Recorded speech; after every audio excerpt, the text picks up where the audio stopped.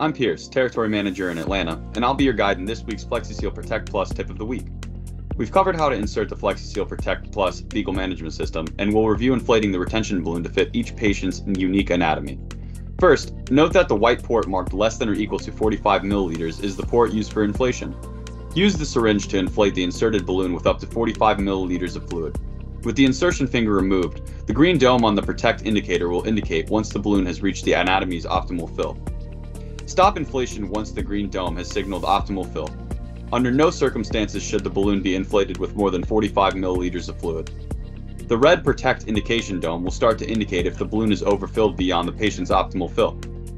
If the red Protect indication dome is fully inflated, assess patient's position, fully deflate the balloon, and repeat the balloon inflation process. If the Protect dome indicates at less than 30 milliliters of fluid, withdraw the fluid and reposition the balloon in the rectal vault.